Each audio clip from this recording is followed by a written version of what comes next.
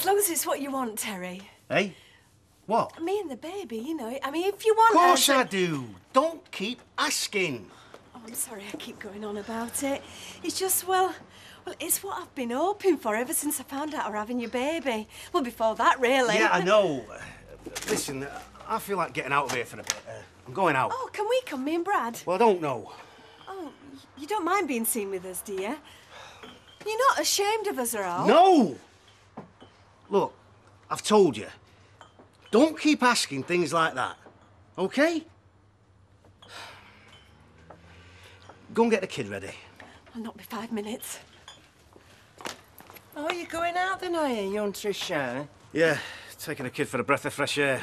Oh, that's nice. I'd wait till you'd gone on. Your dad wants the float, you know, for the till. And you keep the cash in here, do you? Yeah, well, in a secret place. I mean, we don't tell nobody. Don't tell the staff. We don't even tell Betty. OK, Ma, I get the picture. If you think I might come and burgle you one of these days, then I'll buzz off. No, it's not like that. It's your dad and his silly rules. I mean, I don't mind you knowing where it is as long as you don't tell him. No, I'd rather not know, Ma. That way, if you ever do get burgled, at least he can't blame me.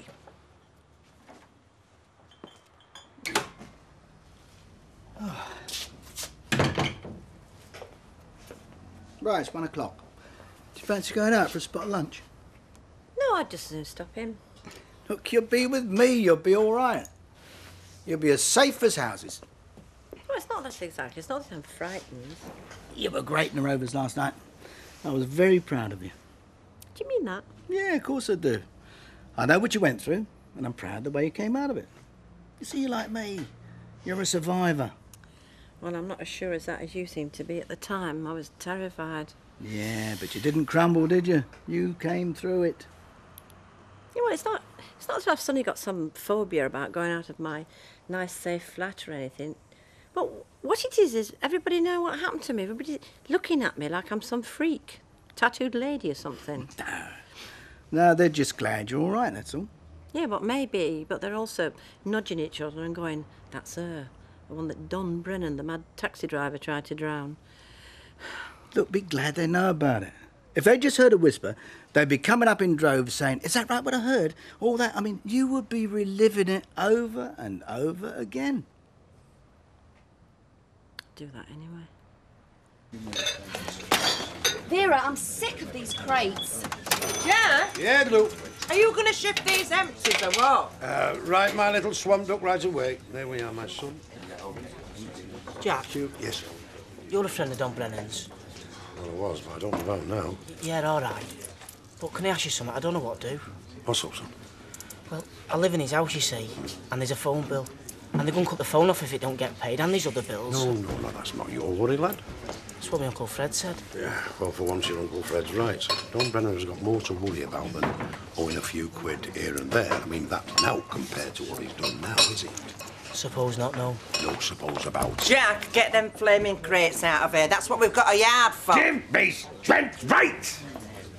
You'll have a bit of room in your house, won't you, right now? Just you and Rosie there. So? I need a bed, Kev. Not again. What the hell's happened now? Well, let's just call it woman trouble.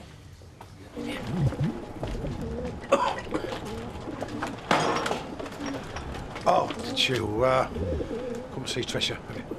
Oh, yeah, look, I said a few things to her that, well, I didn't really mean, and... Don't tell me, son. Anyway, she's not here. She took the baby for a walk. Our tenancies with her. I'm wasting my time, is that what you're telling me, Jack? Yeah, I think you are, more's the pity. I didn't know when she was well off. Do you know, I shouldn't say this about my own son, but he is no good to nobody. Well, if he's the one that she really wants, I don't know, maybe it's best for her. He'll dump her, you know. Still, she's a grown woman, isn't she? Now, if you want my opinion, I think you're best well out of it. I see you. Tell her so. Something up there. Give us her. Just make do. Hiya. Oh, hiya, Gary. You know Terry, don't you? Yeah. Hiya. Oh, and he coming on? What a grand little Jack. Yeah. He's got his dad now, you know. Come on, Gary, I'm going to be late. All right. See ya. See ya. All right, see you. See ya. What's up with you now? Nothing. Can you not stand looking at little kids now? Leave it, will you?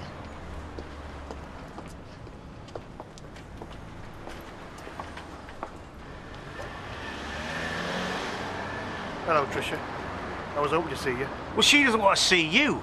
So push off and paint something. Is that right? You don't want to see me again? You heard. Now stop pestering her. You know where to find me anyway. So what you call women trouble then? Sal being away. Oh, yeah, that's part of it. Is there any other part? Look, this is between you and me. It don't go any further, right? Okay. Natalie Oryx. What about her? She fancies me, I'm certain of it. I mean, last night she was all but saying it was there if I wanted it. So, what's the problem? Blimey, with the missus away, making it nice and easy for you. I'll get stuck in. Yeah, well, I'm not like you, am I? You're Randy yet. Of course you are. You call that women trouble? You're no trouble to me, I can tell you.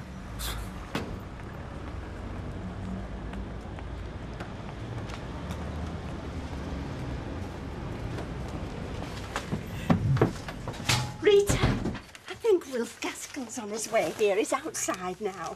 Will? Yes, Rita, I think he's after me. How do you mean, after you?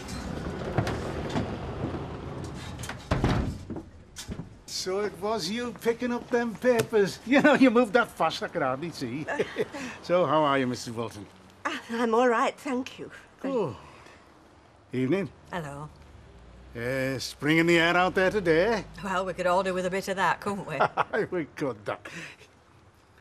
I was just thinking, how would you like to go out for a drink this evening, A drink? Aye, I could call for you about 7 o'clock, say, and we could pop across the road to the Rollers, or maybe, if you felt like stretching legs, I thought we could take a walk in towards town, eh?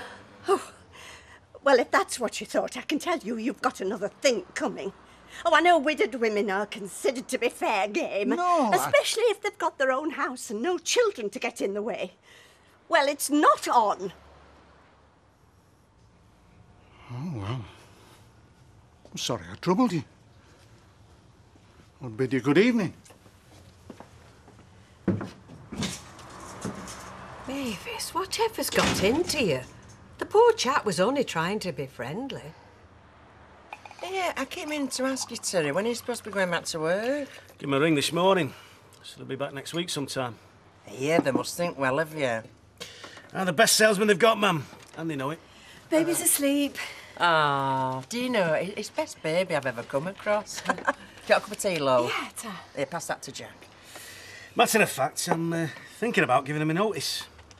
Well, you can't pack a good job up, not these days. Could get a job just as good, maybe better. A lot nearer here. This side of the hills. And me and Tricia could find somewhere to live around here.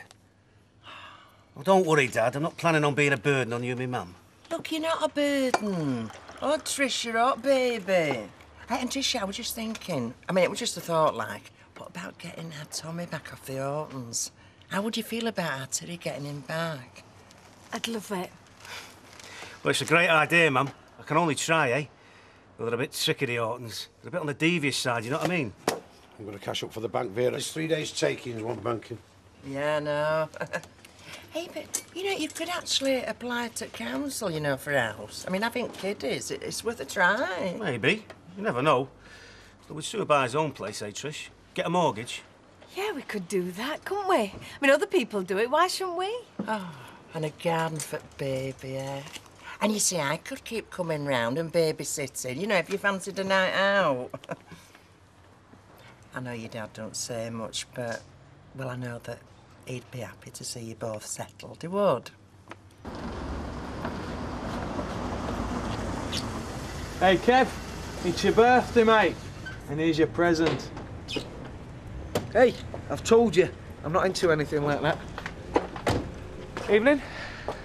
Oh, don't want to stop you working, Kevin. You're not? We're just thinking of packing it in. Well, I'm here on business, so I don't feel too guilty. I think we should have a serious chat about the equipment you're going to need for the garage, if you're going to maximise your potential. Yeah, well, I'm all for that, Natalie, but I'm afraid it's going to have to keep. Got to go and pick my daughter up. She goes to her pal's house after school.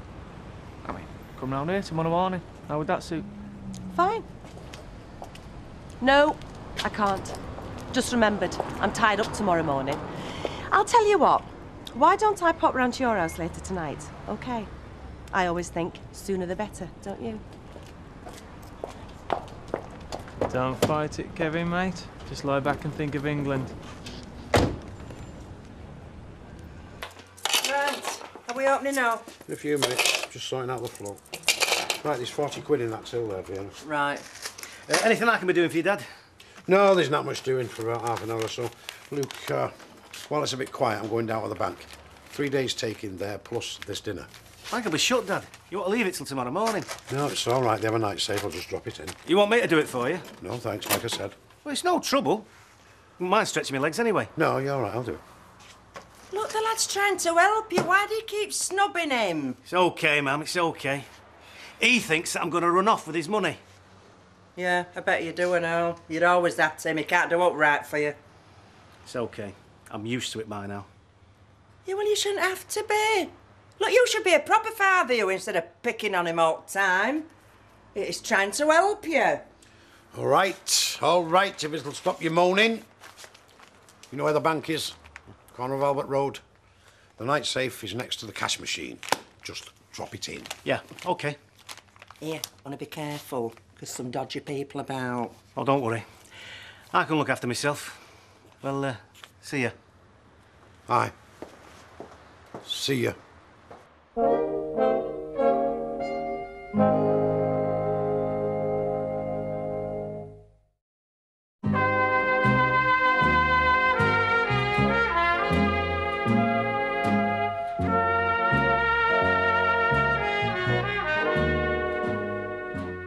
No, I'll do it because if you do it, it'll go all over the show, won't it? How's that? Somebody's knocking. Yeah, and I know what it'll be as well. Mummy. No such luck.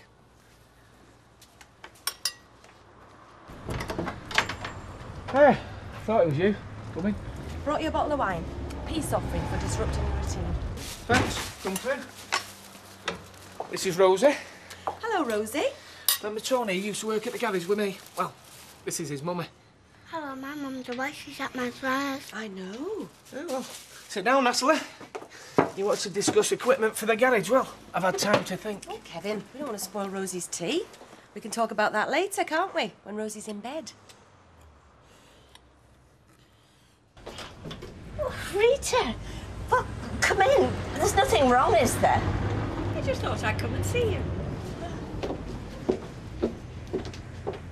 Well, that's what I wondered. I mean, with us seeing each other all day in the shop. Well, all right, then. There is something wrong. Oh, well, whatever it is. I mean, anything I can do to help, you've only to ask. Not with me, lady, with you. Now, listen. I do understand what you're going through with Derek, because I've been through that myself. Yes, I know you have. Shall we have a sherry? Go on. I think I know what you've come about. It's that business with Wilf in the shop.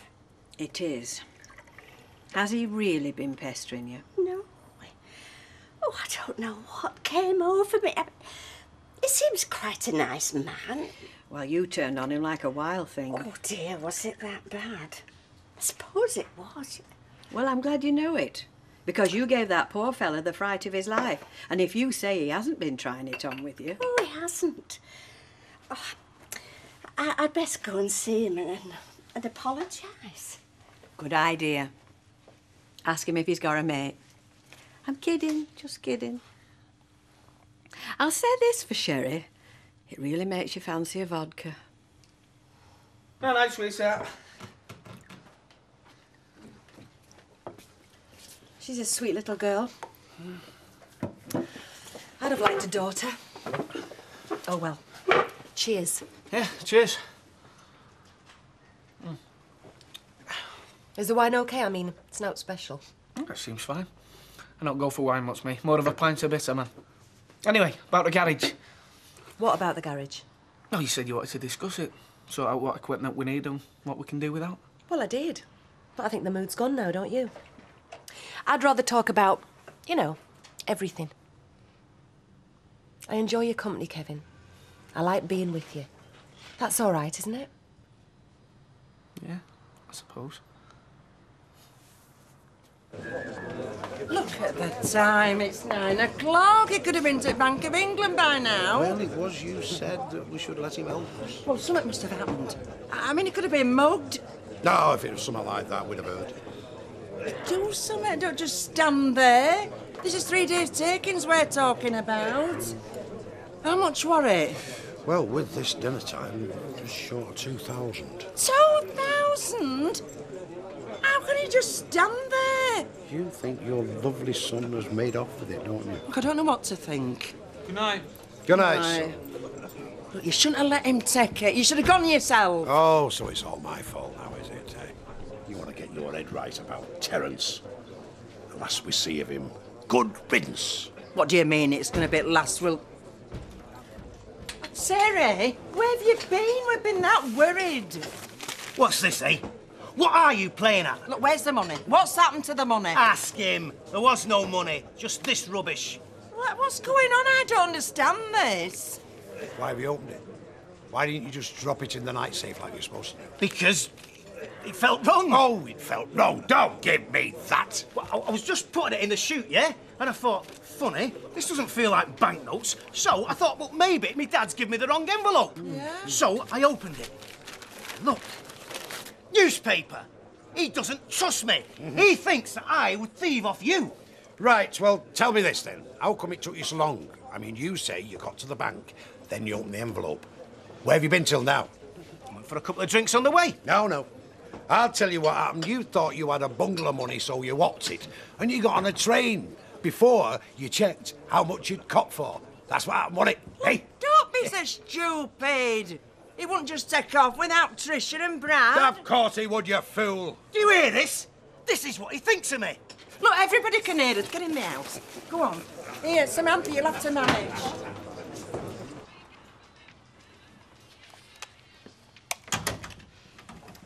Working late? No, I've been up the pub. I didn't think I'd be very welcome here. Oh, look, please, Chris, can we start again from the top? Because I think you've got the wrong idea about me. And maybe I've been taking 1 or 2 assumptions about you a bit further than I should have done. Well, I thought we were doing okay until last night. I know, I shouldn't have lost my temper, but the thing is, this isn't my house. And I get a bit edgy about what goes on in it. Get it, never happened. And I suppose, ooh, God, how honest do I want to be here? Oh, the hell with it. I was a bit jealous of your girlfriend. I do quite fancy her myself. Well, you got great taste. I expected she'd diffidence and modesty that attracts me. That'd be it, not my amazing body and terrific wit. Nah, ten a penny, that kind of thing. It'll be your natural shyness I really go for. Well, I fancy you too. You fancy anything with a pulse. No, I don't. In fact, I fancied you from the first moment I saw you. Yeah, well, took me a while longer. Not much, though. Well, why don't we do something about it then? Let's go upstairs. Pardon? I said, why? I know what you said. Honestly, Chris.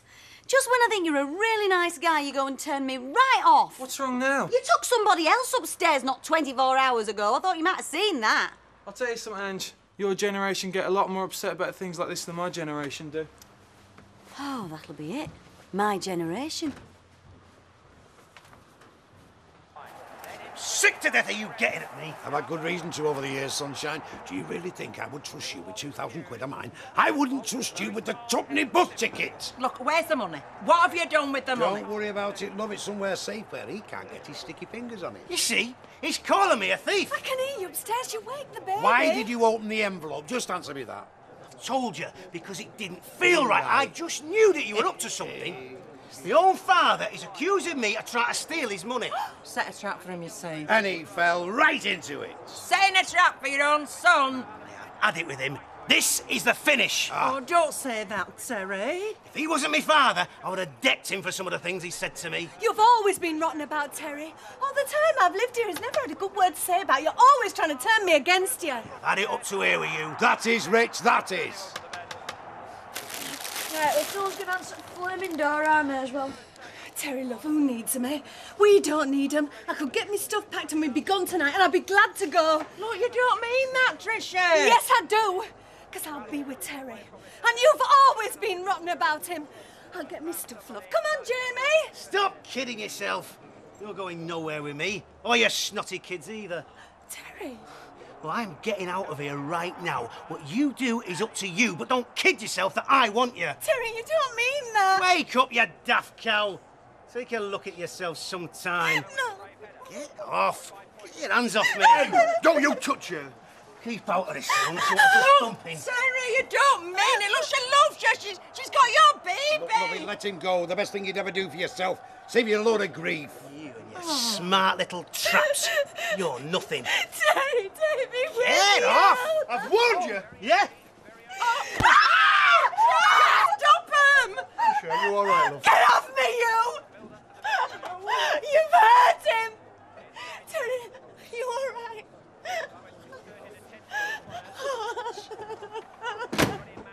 Well, that's the last of the wine. Yeah, well, it's late. Oh, come on, Kevin, the night's young yet. For you, maybe. I've got Rosie to see to, the garage to get going. Do you know, as a business partner, you are very impressive. But I can't help wondering just what kind of partner you'd be for pleasure. You know, as compared to business. Is that Rosie I heard? Well, I didn't hear anything. I better just go and look. Kevin, listen. I'm not trying to make you do anything that you don't want to do, OK? I mean, I'm not going to hurl myself at you, you know. Never thought you would. No, I'd wait till I was invited. Look, Natalie, I like you. I mean, I do as a partner. The garage needs the money in. Well, I couldn't afford to buy it out now anyway. I don't want you to buy me out. No, but it might be best if I did. Look, I can't take any more. Me and Sally's very happy. We have our ups and downs, sure, but we're very happy. And I want it to stay that way. Yeah, and so do I. I'm not into breaking marriages up, Kevin. Anyway, I'm sorry. I can see I've embarrassed you.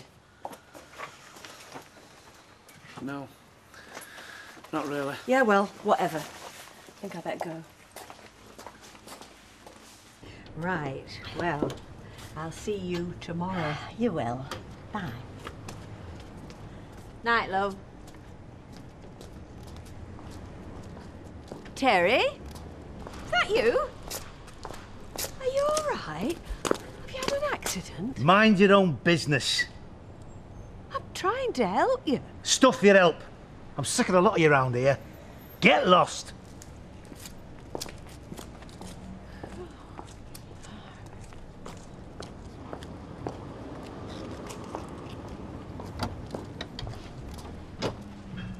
Look, are you sure you're okay to drive? Yeah, I'm fine. Good night, Kevin. Good night, Kevin.